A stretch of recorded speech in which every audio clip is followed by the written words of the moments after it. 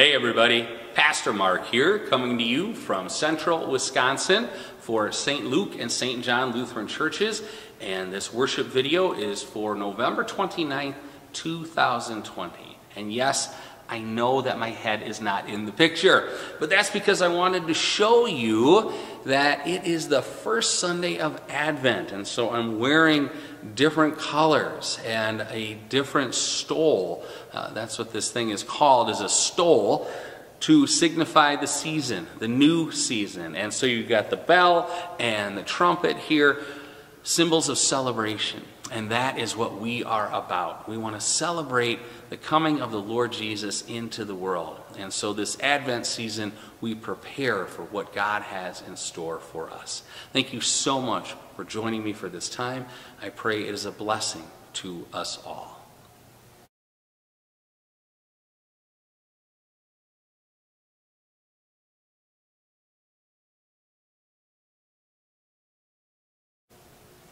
The readings for this first Sunday in Advent, the first one is from Isaiah chapter 64, verses 1 through 9. Oh, that you would rend the heavens and come down, that the mountains might quake at your presence, as when fire kindles brushwood, and the fire causes water to boil, to make your name known to your adversaries, and that the nations might tremble at your presence. When you did awesome things that we did not look for, you came down. The mountains quaked at your presence. From of old, no one has heard or perceived by the ear. No eye has seen a God besides you, who acts for those who wait for him. You meet him who joyfully works righteousness, those who remember you in your ways. Behold, you were angry, and we sinned. In our sins we have been a long time, and shall we be saved? We have all become like one who is unclean, and all our righteous deeds are like a polluted garment. We all fade like a leaf, and our iniquities, like the wind, take us away. There is no one who calls upon your name, who rouses himself to take hold of you. For you have hidden your face from us, and have made us melt in the hand of our iniquities. But now, O Lord, you are our Father. We are the clay, and you are our potter. We are all the work of your hand. Be not so terribly angry, O Lord, and remember not iniquity forever. Behold, please look, we all are your people. The epistle lesson is from 1 Corinthians chapter 1, verses 3 through 9, and I encourage you to read that on your own. The gospel lesson is from the Gospel according to Mark, the 11th chapter, beginning at verse 1. When they drew near to Jerusalem, to Bethphage and Bethany, at the Mount of Olives, Jesus sent two of his disciples and said to them, Go into the village in front of you, and immediately as you enter it, you will find a colt tied on which no one has ever sat. Untie it and bring it. If anyone says to you, Why are you doing this? Say, The Lord has need of it, and will send it back here immediately. And they went away and found a colt tied at a door outside in the street, and they untied it. And some of those standing there said to them, What are you doing untying the colt? And they told them what Jesus had said, and they let them go. And they brought the colt to Jesus, and threw their cloaks on it, and he sat on it.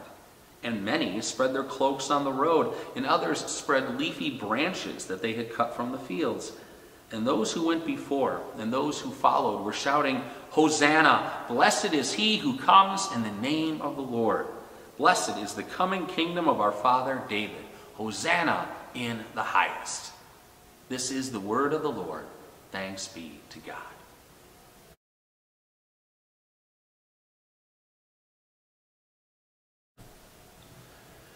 My friends, I began this message showing you the floor. That's right, this is the carpeting in the sanctuary here at St. John, and I'm showing you this because there's nothing there. Well, you can see some imprints on the carpet, but what's supposed to be here, well, soon it will be here, isn't here yet. See, this is the place where in our sanctuary we put a Christmas tree. A really, really big one, in fact. It's like 15 feet tall. And the imprints that you're seeing on the floor are from the tree stand that has been standing there for many months now. We had our cross in it. And if you've watched these videos before, you might have seen that in one of them. But right now, there's nothing here because we don't have the tree yet. But it's coming. And that's why I wanted to show you this particular spot on the floor of the sanctuary, because it's a reminder that Christmas is coming. Now I am standing on the spot that I just showed you on the floor. Again, there is nothing here in this space. Well, not yet. It will be. There will be a tree up here, and we will have decorations, and it'll look quite a bit like Christmas. Right now, it looks pretty empty. This is the space in this church where we put our big Christmas tree. Over here, that's our altar area, and then on this side is a wall, and there's a room behind me that you can see there. But this space, this will be filled with beauty. The beauty of God's creation, and then lights and ornaments and all the rest of it that we associate with the celebration of Christmas. It'll be right here in this spot. But right now, nothing. It's not here yet. We don't have anything. We're just looking forward to it. And I wanted to do it this way today because that's really what we're all about now in Advent. We're in the season of Advent, the first season of the church here.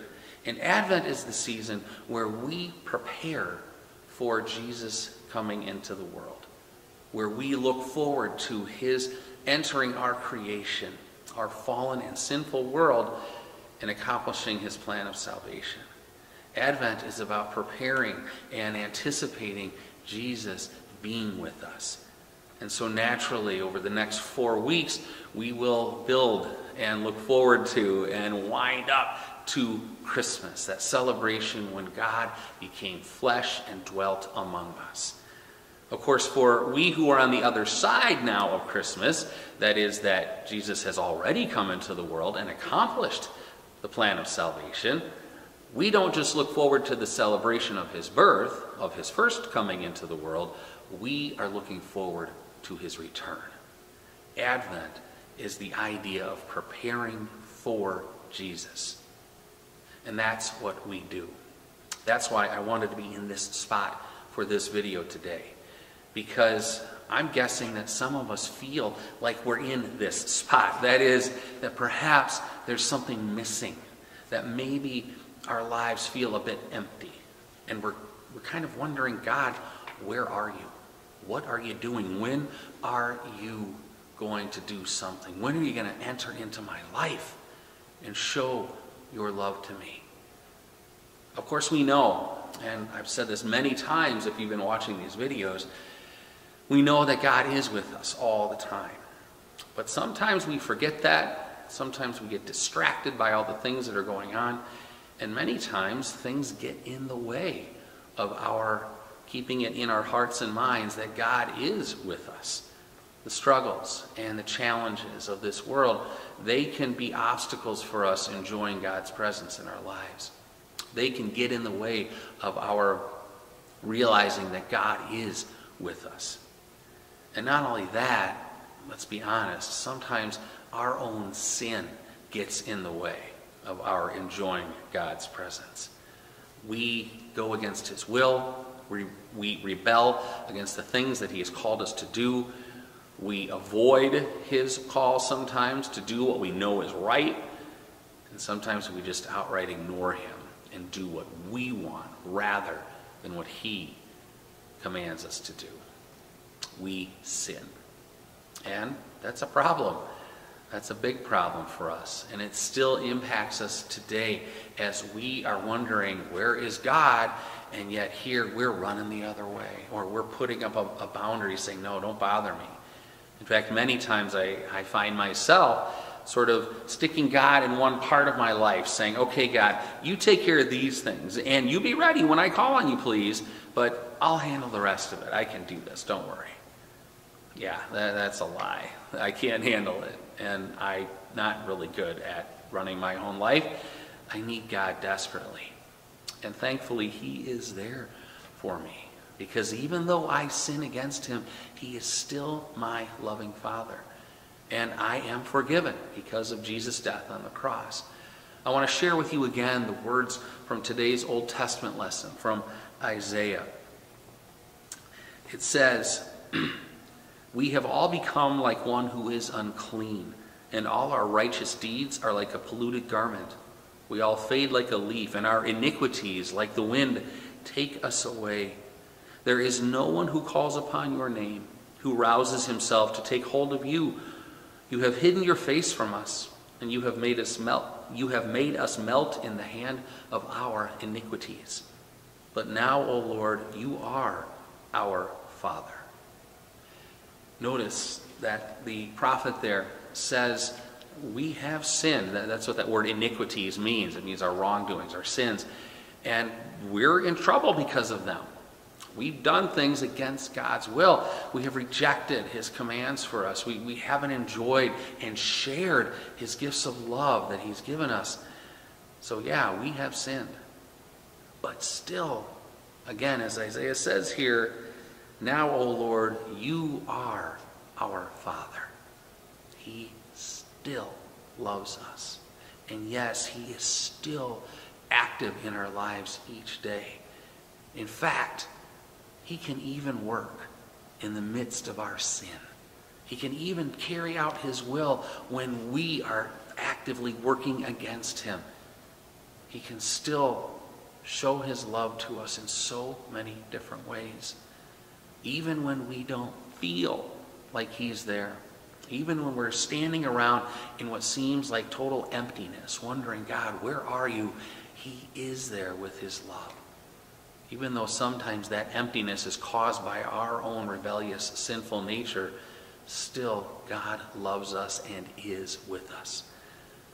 And we want to be open to his work in our lives. We want to welcome him each day as he shares his gifts with us, as he continues to work out his gifts of salvation in our lives so that we can grow as his children, that we can grow in our relationship with him and grow in our relationship with others to share his love with them. The Advent is about anticipating and looking forward to Jesus coming into the world. We can have Advent every single day in the sense that when we get up in the morning, when we go about our activities, we can regularly be saying, Lord, please work in me. Welcome, Lord, to my heart, and please have your way with me. Because we know that when God carries out his will in our lives, it is always going to work out for our good. It'll still be difficult. Life is still hard. We still do live on this fallen creation, this difficult, sinful, evil, just bad place. Yeah, that's still where we're at. But God is still there with us too. He still loves us and cares for us. He forgives us. He keeps us in his hand and has promised that he will be with us always. And so as we sometimes deal with the emptiness that comes with this life, this sinful life, we know we're not really empty, that God is with us, surrounding us with his love. And so we look forward to what our Heavenly Father has in store for us. We look forward to what Jesus is going to do in our lives today, every day. And we look forward to, yes, when he will return in glory, and we will celebrate with him forever. In Jesus' name, amen. Now may the peace of God, which passes all human understanding, keep your hearts and minds in Christ Jesus unto life everlasting. Amen.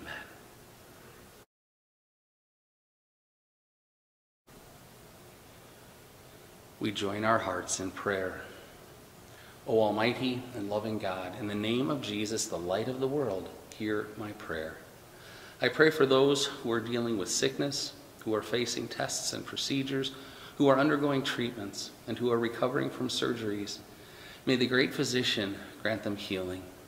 For those who are grieving, may the Lord of life grant them comfort and hope, and may they trust in his promises that because Jesus lives, we shall live also. I pray for those who celebrate birthdays and anniversaries this week, for Patty Gilhausen, Tricia Grimm, Dennis Kuzi, James Kruger and Jenny Resch, Travis Engelberth, Hunter Butke, Todd Wilford, and Brad and Bonnie Guzzi. I ask God's abundant blessings. I pray for peace and healing to come to my nation, my community, and my relationships. Wherever there is strife, may the Prince of Peace move powerfully to bring peace. I pray for those in my life who do not know Jesus as their Savior, that I would be used as an instrument of God's love to them, so that they would know forgiveness and life in the crucified and risen Lord. O God, in the name of Jesus, the light of the world, hear my prayer. Our Father, who art in heaven, hallowed be thy name. Thy kingdom come, thy will be done on earth as it is in heaven. Give us this day our daily bread, and forgive us our trespasses as we forgive those who trespass against us. And lead us not into temptation, but deliver us from evil. For thine is the kingdom, and the power, and the glory, forever and ever. Amen.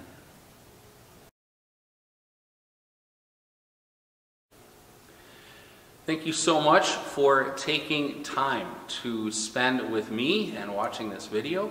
I hope that you are reminded each and every day of God's love for you, and that you're aware of his presence in your life, that he is actively working in you and through you and on you and with you to accomplish his purposes.